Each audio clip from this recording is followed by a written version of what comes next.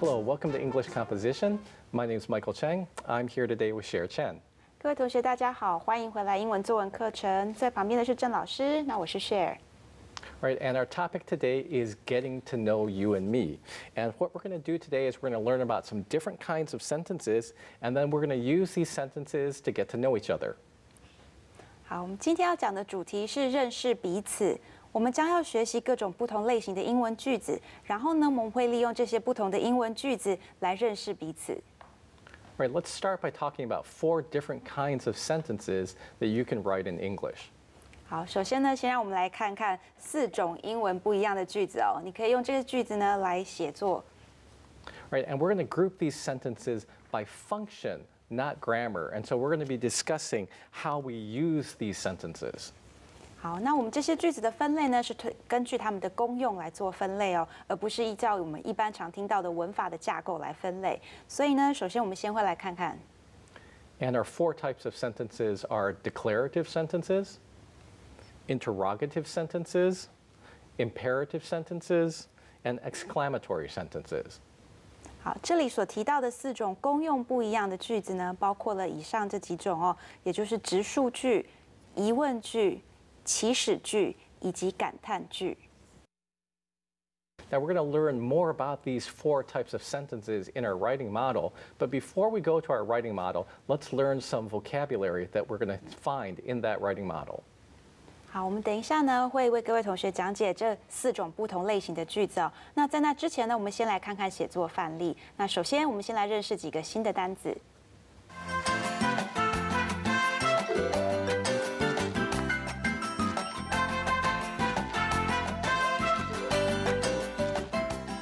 All right, let's take a look at our first word. Our first word is model. And a model is a short phrase that expresses something you believe or some kind of belief that you follow. 好，我们看到第一个单字呢，它是名词，意思是指座右铭，也就是我们大家在心里面会有一些句子，那你会觉得你的人生都应该要遵照着这个做法来做。 And our next phrase is cheer up. And if you say cheer up to someone, you're hoping that they feel happy, and it's something you say in order to encourage someone. 好，接下来我们看到这个呢是一个动词片语，意思指的是呢要让你比较振奋起来哦，不要再沮丧。 All right, so now what we're going to do is we're going to go to our writing model, and Cher and I are going to act it out like a little skit. 好，接下来呢我们要来看看这一章的写作范例哦。那我跟郑老师呢会有一段对话。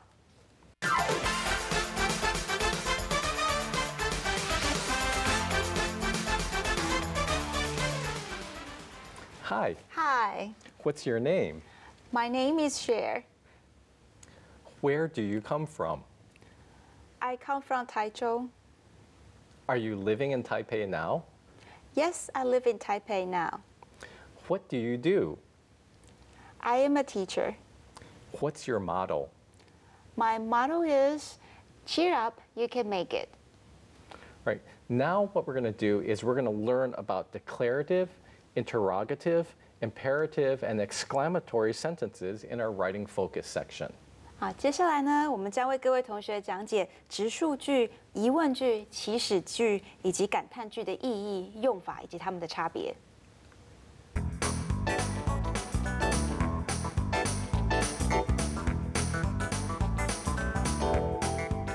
Now we're going to learn about 4 basic types of English sentences. These are the declarative sentence, interrogative sentence, imperative sentence, and exclamatory sentence. And each of these sentences represents a distinct function. 好，那英文的句子呢，可以分成4个种类，分别是直述句、疑问句、祈使句和感叹句。这些句子各自代表的是不一样的功能。 And so now each of these sentences has a different function. And if we can weave them together properly, we can construct a paragraph or a sentence that expresses our ideas very coherently.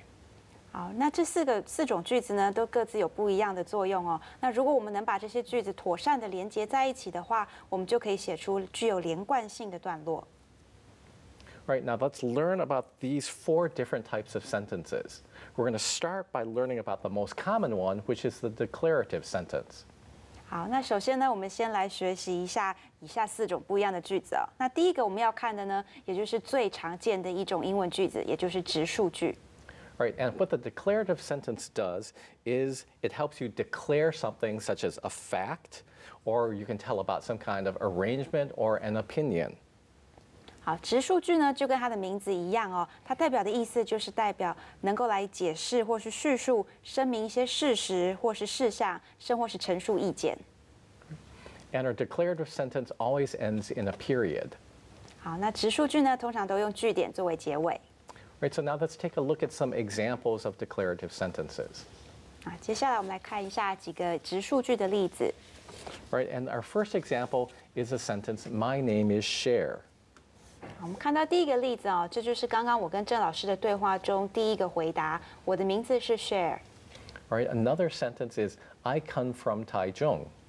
第二个例句是刚刚我跟郑老师对话中问到我从哪里来，我说我来自台中。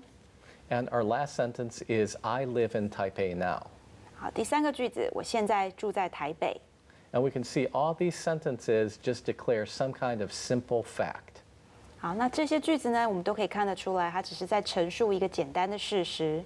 And so we can also say that a declarative sentence can be either affirmative or negative. And these 3 sentences are affirmative sentences. And so what they're doing is telling something that's true. 好，那我们也会发现呢，直述句呢，它可以是肯定的，或者是否定的。现在大家在荧幕上看到这几个句子呢，都是肯定句，只是在陈述一些已经发生的事实。Right. Another kind of sentence is a negative declarative sentence. And these negative sentences are formed with some kind of negative word included. We might have a word such as not or never, for example, in a negative declarative sentence. 好，那另外一个种类呢，也就是所谓的否定直述句。那否定直述句呢，是用来否定所陈述的事实哦。否定直述句的写作方式呢，基本上就在句子上加上几个否定词，像刚刚郑老师提到的 not、never 哦，这些都是所谓的否定词。Right, now let's take a look at some examples of negative declarative sentences. 好，接下来我们来看一些具有否定词的否定直述句。Right, so if we take our first sentence, "My name is Cher," we can make it negative by adding the word not, and we get, "My name is not Cher." And so we see here, we put the word not right after the be verb in the sentence.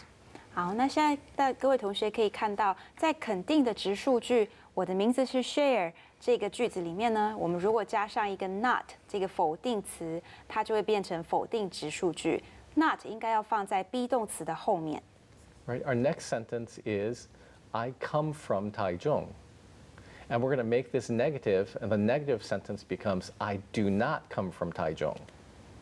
好，那现在在画面上看到的呢，肯定句指的是我从台中来，否定句就变成我不是从台中来的。And if we look at the grammar here, we see that we put the not here before the main verb, but we have to add another word, which is this little word do. We call that an auxiliary verb, and we put our not right after that auxiliary verb when we make a negative sentence. 好，我们看到否定直述句这边，我们一样加入了否定词 not， 但在这个句子里面呢，我们把 not 放在所谓的主要动词 come 的前面。那在 not 的前方呢，我们则加入了一个助动词 do。Right, and if we look at our next example, we have the declarative sentence is, "I live in Taipei now," and the negative sentence becomes, "I do not live in Taipei now." And again, you see here, we form the negative sentence by adding the word not after the auxiliary verb do and before our main verb live.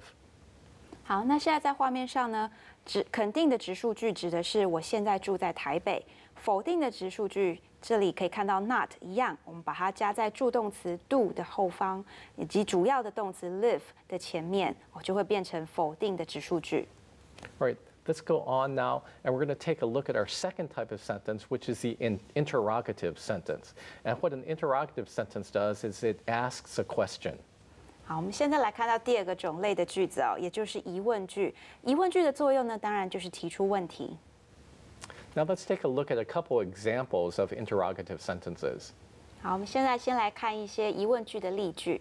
And our first example is, what is your name? 好，第一个例子呢，这边说到你叫什么名字？ And so we can see that this is a question, and so one feature of a question is we have the question mark at the end. 好，这个句子很明显的呢，它是一个问句哦。那问句一个最明显的特征就是在句尾放上一个问号。All right, and another feature of some interrogative sentences is we have something called a WH word at the beginning. 好，那另外一个特征呢，也就是在句首的地方，各位同学可以看到有一个以 WH 作为开头的单字。And so here in this sentence, our WH word is what, which means that we're going to try to find out some kind of information. 好，那在这个句子里面呢，这个 WH word 是 what 指的意思呢，也就是我们希望询问一些新的资讯。All right, and so basically what we're doing here is with this interrogative question, we have this WH word what, and we're using this sentence to find out someone's name. 好，那在写作这样的疑问句的时候呢，我们会在句首加上 WH word。那这样加上这个字之后呢，我们就可以去指定说我们想要找到的是什么样的资讯。All right, let's take a look at our next question, which is where do you come from? 好，那接下来第二个例句，我们可以看到的是你从哪里来的。All right, and here we also see that we have a WH word, which is where, right at the beginning. 好，那一样在句首我们可以看到一个 WH 开头的字是 where。 And then something that's different about this sentence is we have this main verb come. This is different from the be verb in the previous question. 好，那在这个句子跟前一个句子的差别呢，各位同学可以发现哦，我们这里有一个所谓的主要动词，也就是 come， 跟前一个句子里头用的是 be 动词 it 是不一样的。And then when you have a verb like the word come, what we have to do is we have to add in this auxiliary verb when we make a question. And so what you see here is we have to add in that word do right after our WH word. 好，那当我们句子里面会出现主要动词的时候呢，我们要把它变成疑问句的方式就必须不一样。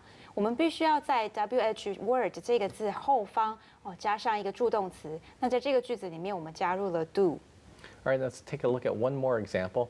This is, are you living in Taipei now? 好，我们看到第三个例子哦。第三个例子指的是你现在住在台北吗？ And so what we see here is there's no WH word because this is what we call a yes/no question. 好，这个句子里面，各位同学可以发现并没有 WH 开头的字哦。那像这样子的一个问句，我们叫它做 yes/no 问句，是非问句。And so if we're making a yes/no question, it's actually very easy to change from a declarative sentence into an interrogative sentence. All we do is we flip the order of the subject and the auxiliary verb. And so we have are you living instead of I am living in Taipei now. 好，是非问句的组成方式呢，就会比前面 WH word 的问句更简单哦。那我们要做的呢，只是把主要的你的主词跟动词换一个位置。像在这个句子里面，原本的句子是 I am living in Taipei， 那我们会把它换成 Are you living in Taipei？ All right, we're going to take a little bit of a break now, and when we come back, Cher is going to tell us about the exclamatory sentences and what's the other one? Imperative sentences. 好，那我们等一下回来之后呢，会由我继续讲解另外两种不同功能的句子。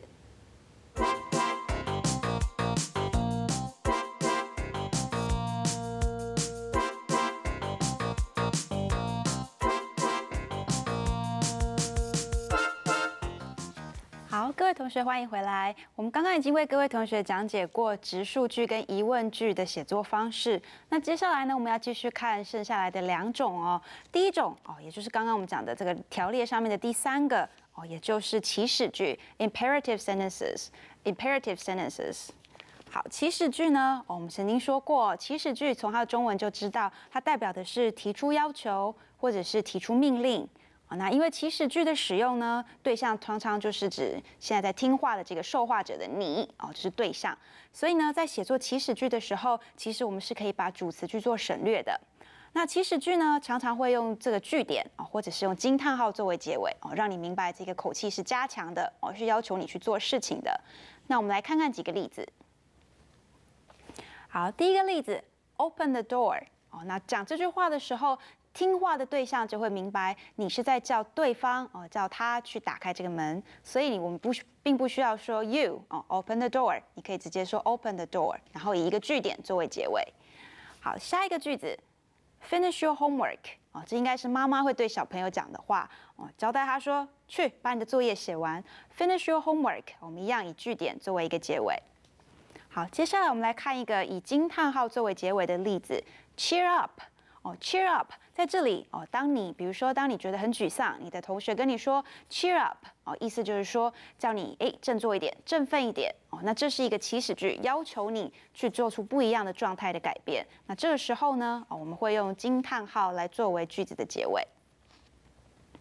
好，我们接下来呢来看第4种，也就是最后一种不同功能的句子那在这里呢，第4种我们叫做 exclamatory sentences， 感叹句或惊叹句 exclamatory sentences。好 ，exclamatory sentences 它是用来去强调一种强烈的感觉是强烈的情感去陈述这样子的一个加强的感觉。那无论是直述句或是祈使句呢，我们都可以加上这种 exclamatory 的概念进去，并且呢，我们用惊叹号来加强我们这个语气上面强调的一种这个 intention 这目的。那像这个句子的目的呢，就是为了要表达你情绪很强烈这个感受非常的强烈。所以等一下我们来念这些句子的时候，各位同学可以感受一下我们在念的口气的不一样。那我们现在来看看这些例子。好，例子的第一个呢，我们说 That sounds fantastic。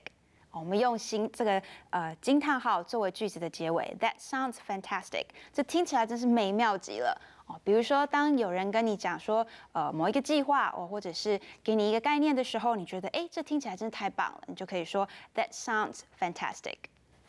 好，我们看看下一个例子。下一个例子表达的是一种非常震惊、非常惊讶的情绪他说 I can't believe this. You must be joking. 那比如说，当有的朋友告诉你一个句子告诉你一件事情，说这件事情发生了，那你完全没有办法相信，你就会说 I can't believe this. You must be joking. 我简直不能相信你根本是在开玩笑吧。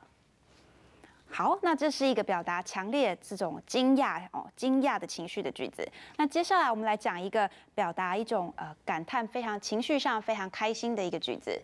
他说 What's a lovely morning？ What's a lovely morning？ 这是惊叹号结尾的句子，说的是好一个美好的早晨比如说你早上醒过来，看看窗外，哇，这个阳光普照，你就会说 What a lovely morning。好，那当我们在写作句子的时候呢，我们通常都会先想好我们特定的目的是什么。你是想要陈述事情呢，还是询问问题，还是你是想要做出要求，或者你只是想要宣泄你的情绪？那你熟悉这些功用跟这些句型之后呢，你就可以很精确的去表达出你原本想要有的想法了。那我们现在很快速的来看一下写作范例中使用的句子，我们来做一个快速的分类。好，写作范例中一开始，当郑老师询问我 What's your name？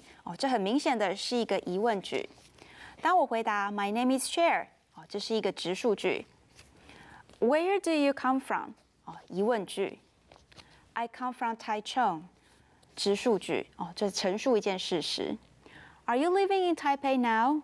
这是一个疑问句。Yes, I live in Taipei now。这是一个直述句。What do you do？这是一个疑问句 ，I'm a teacher， 直述句，陈述我是老师的这个事实。最后，郑老师询问我 What's your motto？ 问我说我的这个座右铭是什么？那当然是一个疑问句。那我的回答是 My motto is Cheer up, you can make it。好，那这是一个直述句来陈述我的回答。但是在这个我讲的这个座右铭里面它的意思有 cheer up。有一个提示、鼓励的意思 ，You can make it， 你一定可以做到有一个强调的意思，所以它也可以是一个感叹句。好，我们以上提到的4种句型呢，主要是以句子内容的功用跟目的来分类的。那其实句子还可以用不一样的方式来做分类我们可以用句子的文法架构以及它的写作规则来做一些区分。那我们等一下休息回来，再为各位同学讲解。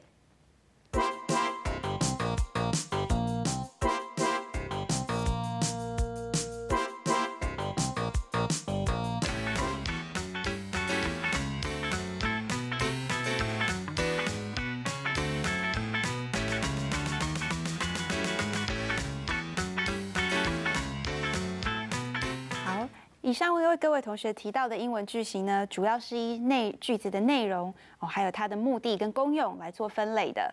那接下来呢，其实我们的英文句型还可以按照它的写作架构以及文法规则来做分类。那总共呢可以分成4种句型。好，第一种呢，也就是 simple sentence 就是简单句。第二种 compound sentence 复合句。第三种 complex sentence 复杂句。以及最后一种 compound complex 复合复杂句。好，那各位同学在我们这些不一样的句型呢，在之后的单元之中，都会逐一的为各位同学解释。那各位同学现在可能在想为什么明明是英文作文的课程，我们却要来讲解这些英文的句型呢？那我们先为各位同学解答您这个问题其实呢，一个有经验的写作者，他会选择去使用不同种类的句型，让你的作品看起来是非常的多元、有趣而且活泼的。如果你在英文写作的时候，你用了太多的简单句那你的这个文章会感觉是支离破碎，而且是不成熟的。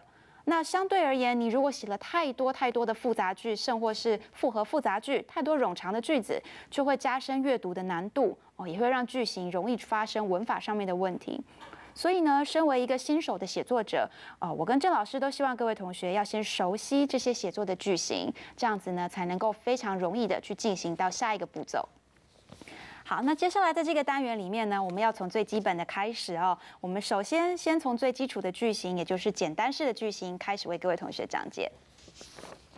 好，所谓的简单句呢，也是4种句型中最简单的一个你看它的英文名字叫做 simple sentences， 代表的它是最 simple、最简单也最单纯的一种。